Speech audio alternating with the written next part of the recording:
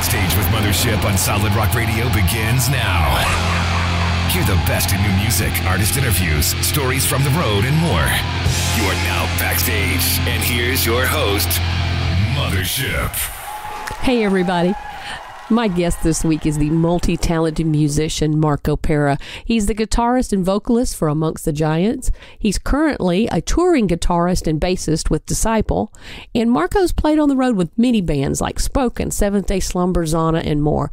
He just recently played for the very successful Disciple live streams. So I thought it was time for us to have a little talk and catch up. I hope you enjoy our conversation as much as I did. So, Marco Pera, what have you been up to? I just drove home from Nashville about 2 days ago. We did the Horseshoes and Hand Grenades show, and then we went to a cabin with the Disciple boys to write. Got some ideas down for the next Disciple album, so that's really fun. I looked at some apartments for me and my fiance. We're moving up there in May after we get married, and we already found a place, so I'm really very, very excited. May 8th. Congratulations. Thank you. It just so happens to be like 10 minutes from Josiah, from Drew, a little bit less than 20 minutes away from the city. That's Nashville? Yeah. Okay, good deal. So, Marco, how long have you been playing guitar? Since I was 12. I'm 25 now, so about 13 years. Wow. A lot's happened in 13 years. Absolutely. Yeah, I started probably around when I was 12. I was in middle school, listened to Skillet was a big one for me at first. And then I progressively got heavier and heavier and heavier. I mean, I liked music growing up. You know, my dad was a musician. My dad, he led worship and he played guitars. I remember he bought me a guitar when I was 8. I wasn't interested in it at the time. And then when I turned 12, my brother got a guitar and then I ended up playing more of it. It just kind of took off from there. I got lessons, maybe about 5 months, 6 months. It came natural. Yeah, a little bit in the sense of I just knew I really wanted to learn how to do it and do it cool. Because I was playing Guitar Hero and stuff, getting introduced to all of these rock bands and metal bands, classic and whatnot. And I was I want to be able to do that. I listened to guitar solos. I'm I want to be able to do that, I had a good teacher, taught me some basic technique, and I was pretty much on my own after that. Started a band with Brian, my Amongst the Giants vocalist, before I even really knew how to play. It was good. It was good times. I went on my first tour fresh out of high school, took a semester off of college to do it, and I really, really enjoyed it. And I'm this is what I want to do. But I went to college for music. I didn't finish my degree because I got the opportunity to tour when I was 21 again. And I was towards my last few semesters. And I just kind of dipped. I was just nope, I'm going to go do this. That was the Spoken tour I went on in 2017. Oh, okay. That was the first tour back. So that was kind of when I first met you. It was around that time, I think. You've played for quite a few bands. Yes. Right now, you're touring guitarist for Disciple. Yeah, guitar, bass, whatever's or bass. Yeah. And then you've also played, you also played with Amongst the Giants. Yes. Your vocals and guitar there.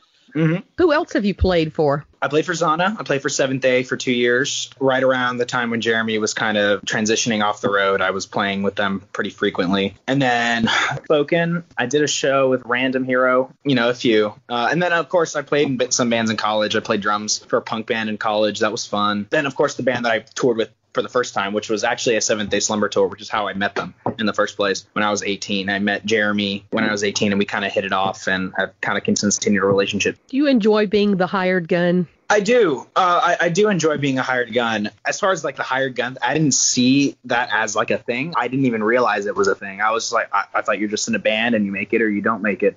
I didn't realize that you could actually make a career out of filling in for other people. Or you can actually make some money doing it. And it actually helps your own music as well because you meet more people. I've been playing with Disciple. I did my first Disciple show in May of 2019, played guitar. It was in Pensacola, Florida. Super fun show. And then I played with them again. And then I went on tour with Seventh Day on the Summer Rock Fest of 2019. And then after that, I played with Disciple again in September and then did CRN. That was really, really fun. I'm trying to think of the timeline because there is a timeline to this of how it slowly progressed. With the Disciple guys, it's actually been pretty special, but something just kind of clicked on something. It was really, really cool. I consider them really good friends of mine. I'm stoked that they wanted to write music, wanted me to be a part of it. It was cool. It's really, really exciting. we were supposed to be on the road a decent amount last year. I was playing bass. John Panzer was playing guitar. It was around, January, February of last year, and that's right before the coronavirus hit. We were pretty much on tour until that hit, and then it got canceled. That's the one we went to down in South Georgia. We saw you. You were playing bass then. Mm-hmm. That was my first. Oh, that was my first show playing with them on bass. So I was super nervous. I've never performed bass before. I've only tracked it in the studio. Well, you didn't sound or look nervous. Thank you. Yeah. No, it was fun. Performing bass is fun. There's actually a difference between performing bass and performing guitar. It's a bigger instrument, so the weight is more distributed. It's actually pretty fun. You can kind of swing it around and stuff. It was fun. We actually had quite a few plans for the rest of that year. Loud and Proud, and then that got canceled, of course, for that year. Several other things. Also, amongst the Giants, we were supposed to play Creation. We were supposed to play Life Fest. We were playing some of the festivals. Like we played KCF and we did Chains and Chain. And I feel like I'm missing some. And it ended up being like a 3-week block period in the summer.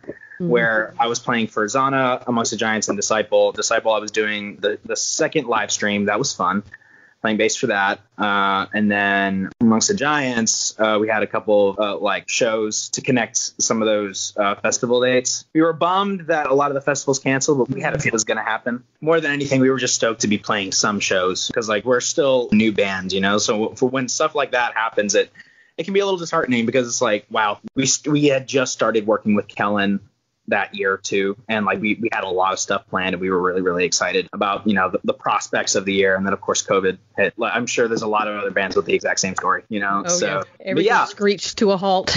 Unfortunately, there's still ways to stay connected and whatnot. As things get even somewhat close back to normal, I'm going to be back to work. I'm making the choice to move up to Nashville to be closer to the action on purpose, because I still had to end up driving up and down last year a few times. Not quite as much as in 2019. I was just going back and forth. Yeah. Refresh my memory. You're in Florida, right? South Florida, literally the bottom. Oh. So half of the drive to Nashville is getting out of Florida. Yes. Being from Georgia, I'm very familiar. That is quite the drive. So how easy is it to switch from one band to another? It's like, say somebody hires you out. Do you have to have somebody show you what to do, or does it just come natural for you? It's funny because it depends. I remember especially in the beginning, some of these bands, I had to learn everything by ear because there's no videos for it. You'd be lucky if there's a prior band member who can help you learn the parts.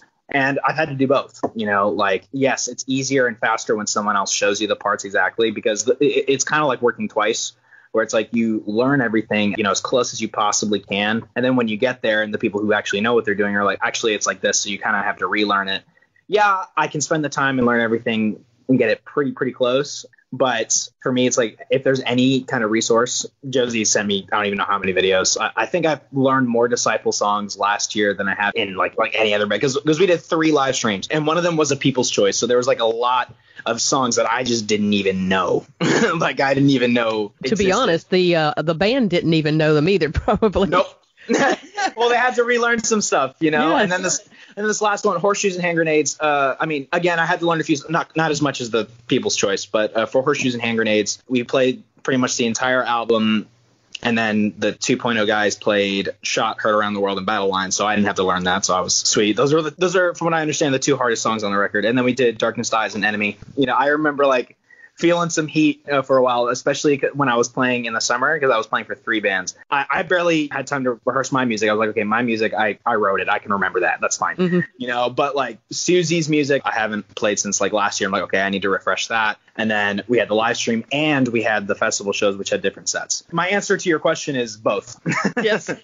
It's been fun, and it's been a challenge to me as a musician as well. What's your favorite Disciple song? Ever? Yeah, ever. Probably Oh God. Oh God Save Us All. That's the album I was introduced to. I remember seeing them live on my first tour when I was 18, and I was like, wow, these guys are really heavy. I've heard their name growing up. They never really, really crossed my radar, aside from the singles I'd hear on the radio. And then I remember hearing that album, yo, this album rips. It's awesome. That was before Joey even joined. I saw them, and it was Drew and Josiah, and they were pretty fresh. That was in 2013. Yeah.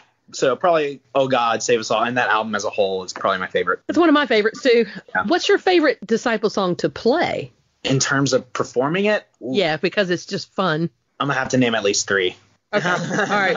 I will allow it. Oh God being one of them, because we have that fun outro we do and the breakdown and stuff. That's always fun.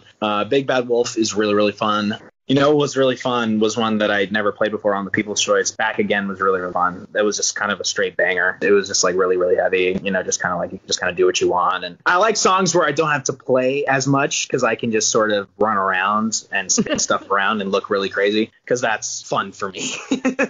Okay, so Marco, backflip win. Oh my gosh. Oh my gosh. You saw that, right? Yes, I did. Micah is not a spring chicken anymore. Give him an A for effort. Bless his heart. Oh my gosh, dude. Like that was, we were cracking up because like he did it. He did do it. But then what we got was better than if he had actually nailed it. That was awesome. That was hilarious. Yeah. I can't do a backflip. Maybe one day. You know. Okay. I thought maybe that would be a requirement for that position, you know. Oh my gosh. I wish I could do a backflip.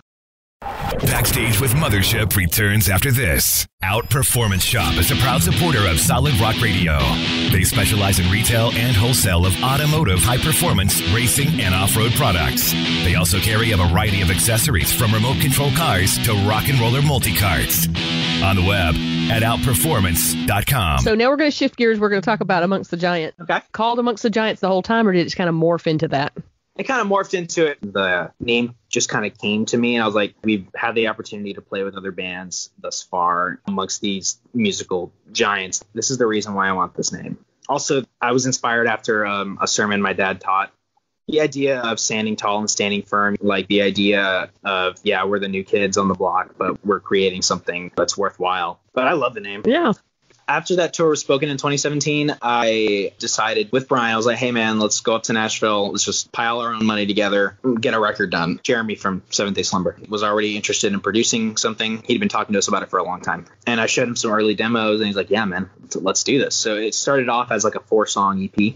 In December of 2017, to record those first 4 songs, it was just me and Brian at that point, and we knew that we were going to have a really good product, and we knew that it was going to be called Amongst the Giants. Now, you write a lot of that music as well, you and Brian. How does the creative process work?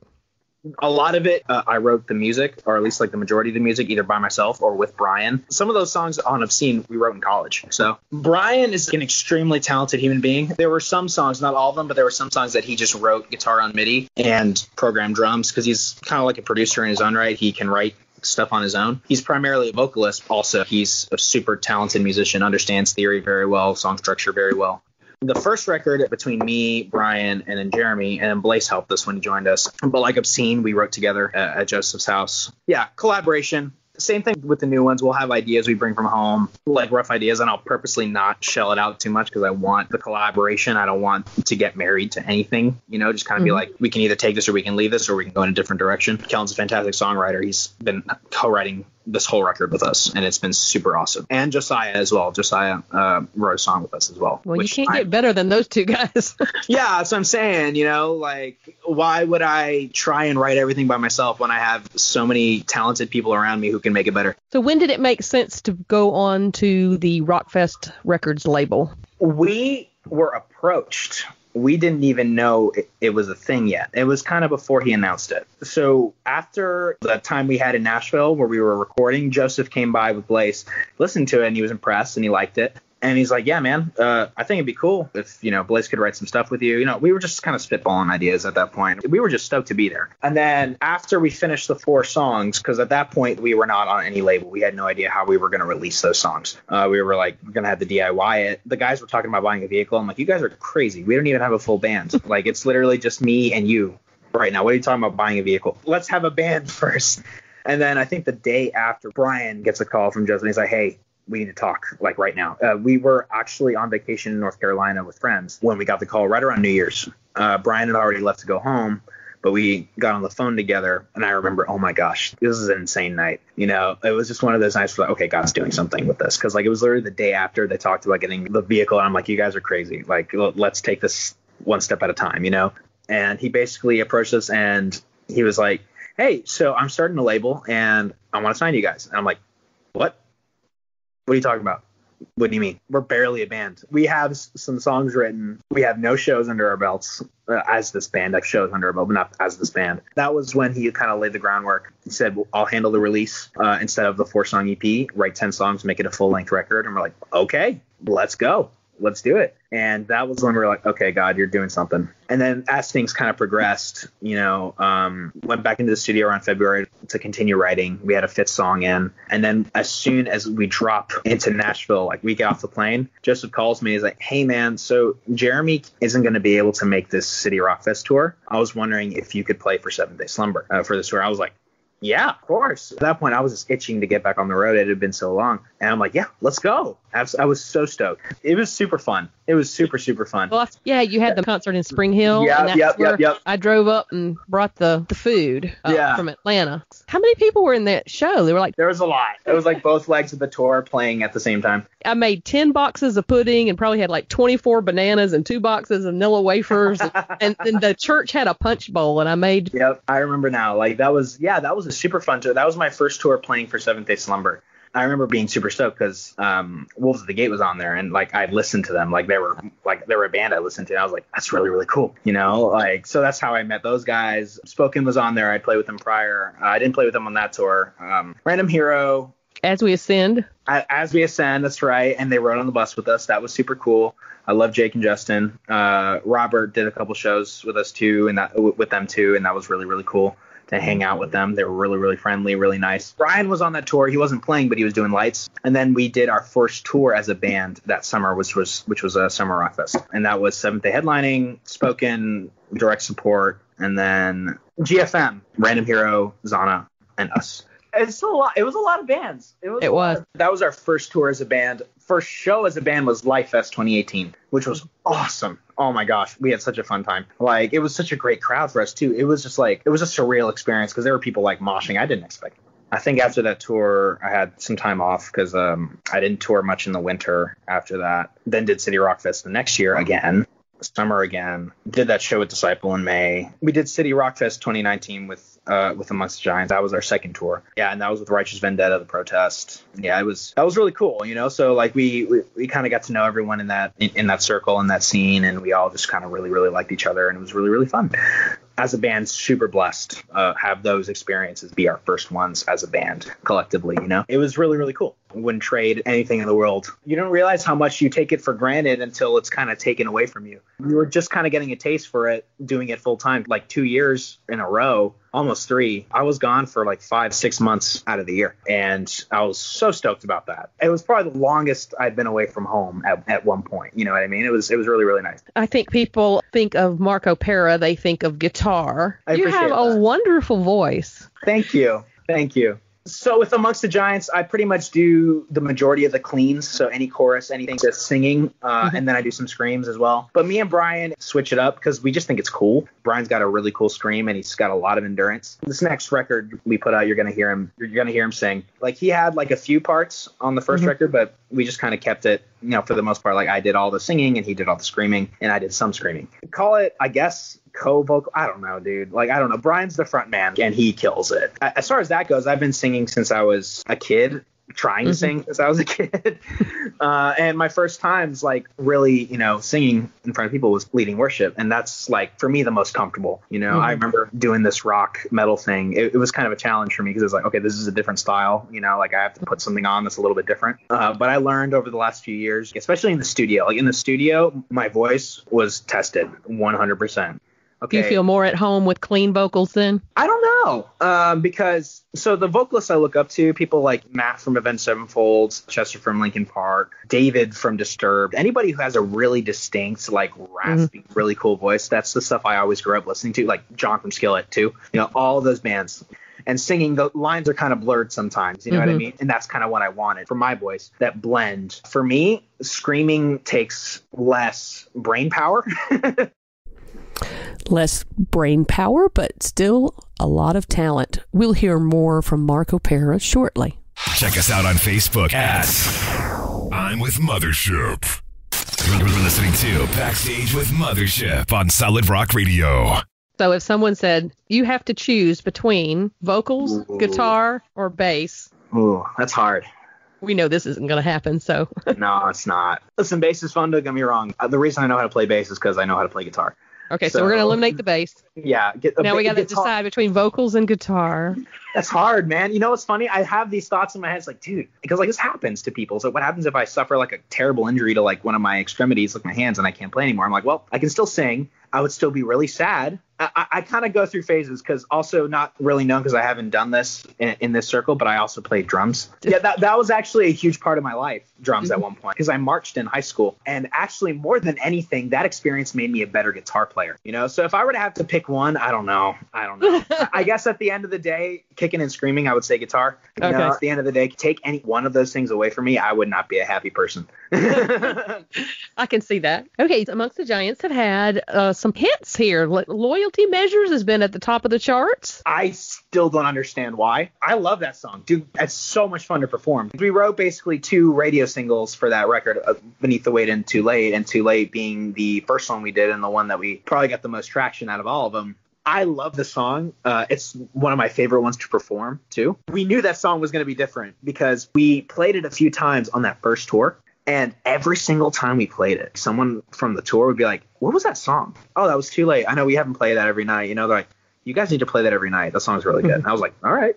And it ended up doing some really cool stuff for us. We did our video. It's streamed over 100,000 times on Spotify. It's our most streamed song. I really love the music video Joel did with us. It's technically the second music video I've ever been a part of, but I don't like talking about the first one. So okay. Maybe I'll show it to you one day. Okay. But I couldn't be happier, essentially. You know what I mean? We're a brand new band, and there's some people that are latching onto this, and I was really, really stoked about it, you know? So, yeah, that song did a lot of really cool things for us. We were really, really stoked. As a musicianary, is that one of the songs that you get the most testimonies from? Is that one of the ones, or is That's there a good question. We definitely do, but there are other songs too, like Beneath the Weight is another song that I wrote a lot of lyrics to. It talks about my anxiety. I'm sure I've shared this quite a bit on social media. I deal with anxiety. I've dealt with this since I was a kid, like panic attacks and stuff like that. So I wrote a song about it. It wasn't just me. It was a collaboration, obviously, but like that's kind of how it started. I was like, I want to write a song about this. Here's some ideas I have, and then we just kind of bring it together. I've heard a few testimonials about Beneath the Weight, people being like, that song really speaks to me. I really, really like that song. But yeah, Too Late. We hear about that one a lot. Absolutely. But even like some of the songs that are a little bit more, I guess, obscure on the record that surprised the heck out of me. Like, I know Lost in Translation was the first song we ever released ever. That was the song we wrote in college. We heard some things about that. Glimpse of Life also. I'm trying to think because there are some people who reached out. I was just, wow, there's some people that are actually listening to our music. My mindset going into it, I was like, dude, we are nobodies. You know what I mean? That was my mentality. It's like, we are nobody, less than nobodies. And then God swoops in and uses you, and it was insane. It really was. I was not expecting it. More than several times, it made me super emotional because I never thought I would ever be able to share in something like that. You know, I'd always wanted more than just performing. I wanted to create something that people relate to. We all collectively like write and things we care about. Hopefully someone hears it and somebody is touched by it or is ministered to by it. Or if they're not a Christian, something that they relate to, whatever you want to call it, you know. The feedback we've gotten, I remember like there were some times where I was like, wow, like that's really insane. I remember the first time someone got the Amongst the Giants logo tattooed and I almost hyperventilated. I had a panic attack over it. Not because I was like, why would you do that? I was just like, oh my gosh. Like all of a sudden, like it got really real, really fast. I was like, wow, okay. Eternally grateful for that because there were a few Amongst the Giants tattoos and I was just like, what? Like we have one album out. What? Are you kidding me? The fact that it mattered that much to somebody humbled me. I was like, wow, okay. You know, there's a lot of messages being thrown out there. You know, there's a lot of people who have their own reasons for sharing the things they do. I firmly believe that we're here to make a positive impact on the world. We're here to ultimately share the joy, the light of Christ through whatever avenue we can. That's always been the core of, you know, what we want. Just, are we a Christian band? Are we this? Is like, you can call us whatever you want. I don't really care. We're not going to lie to you about what we're trying to do. We're not going to lie to you about what we're writing about because we've gotten criticism from both sides. Oh, we don't talk about Jesus enough. Oh, we've gotten it too much. Listen, we write about things that aren't necessarily directly about Christ, but this is stuff that Christ is working on in my life. You know, so I'm going to share about it. Okay, so we have to talk about your hair. Oh, gosh. Well, you know, there's just certain people who have a luxurious mane of hair, and you're one of them. I appreciate that. If you saw me in college, you'd be pretty surprised. I had short hair for a little bit of time there. I had long hair in high school, and then I met my fiance, and I had short hair. And then she saw pictures of me with long hair and told me my long hair looks better. Okay, fine. I'll grow my hair back out. Fine. And I did. She's laughing. I hear her in the background now. She's laughing at me. You didn't have to twist my arm that much. I missed my hair. Yeah, I did the clean cut thing for a while. Let's see if I can grow up. And I'm like, you know what? I think I'm just one of those guys who like, I just have long hair and that's me. That's it. You know, it is me. Yeah, it is you. As much of a pain in the butt it is, because it is. Without it, especially on stage, it feels like something's missing for me. Pretty much decided that you can't play a guitar unless you have long hair. You'll lose Kevin your powers. straight up says he will fire me if I cut my hair. So am I allowed to say that? It doesn't matter. I'm saying it. Well, you should be proud of it. It's a nice head of hair. So yeah, thank you. Something I always ask is your favorite road snacks. A lot of unhealthy things, unfortunately. I've been trying to be a lot more health conscious in the last year. At the time, my go-to drink was Coke, always. So bad for you, but so good. Easiest ones I can think of are, like, for me, like hot Cheetos and like hot fries. I've loved this since I was a kid. That was a big one for me. Kind of like Blaze with Tapatios. Beef jerky is a good one. I guess you can call that a healthier option because it's more protein, but it's really not. This isn't a snack, but like the whole pizza stereotype is 100% true. It's just so easy. I got to say, I can't mention tour food without mentioning Sheets because Matt Baird introduced me to Sheets in 2017 and I've never looked back. It's the one thing that I look forward to so much. We live in Georgia. There are no Sheets here. So unfortunate. And so when we went to Uprise for the first time in 2017, I think it was, I saw on the little road sign, it said Sheets. I said, Dan, we got to stop. I said, Matt Baird says we have to stop at Sheets. But we didn't stop till we got to Pennsylvania. And we actually just walked into Sheets. We didn't eat any food because just kind of walked in. Well, we actually like, had already eaten. Gas station. Hold on. Wait a minute, this is like QT. What's the deal? Racetrack. You know? It's like, no, once you eat the food, you know. We had already eaten, and I said, we'll have to come back. But I bought gift cards while I was there because you know who I was going to buy them for. Of course. You know, but I've only had it once. So. And then you understood. I was it's like, well, I remember driving with Brian and Brian's dad. Chopper, and they were driving us to Nashville, and I had them try Sheet. And I remember Chopper looking at the menu, he's like, there's a burger with mozzarella sticks in it? That's awesome. You know? Yeah. Well, thank you for talking with me tonight. Congratulations on your upcoming marriage. Thank you so much. And we will hopefully see you on the road soon. Really awesome talking to you. Thanks for having me on. It was really, really fun. Well, I enjoyed it too. Good night. All right. Good night. Have a good one. All right. Bye-bye. Thank you for listening tonight. Stay tuned for more great music all night long. Don't forget to check out my I'm with Mothership page on Facebook and my blog on solidrockradio.org for links to my guests' social accounts. This show will be replayed at 4 a.m. Eastern Time and will be added to the Solid Rock Radio website, archive, and SoundCloud. I pray you have a wonderful week and remember to be kind to one another.